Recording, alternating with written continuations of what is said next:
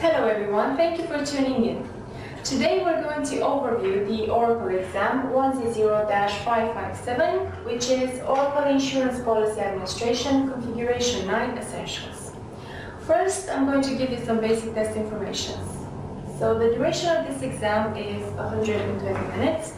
There are a total of 71 questions in multiple choice format, and the passing score is a minimum of 62% correct answers. Please be advised that exam objectives may also include, but are not limited, to the following topics, which I'm now going to present you one by one. So, first topic, we have basic configuration overview.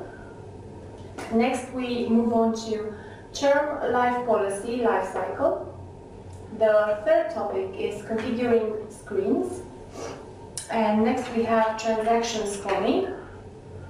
And final two topics are debugging transactions and array functions.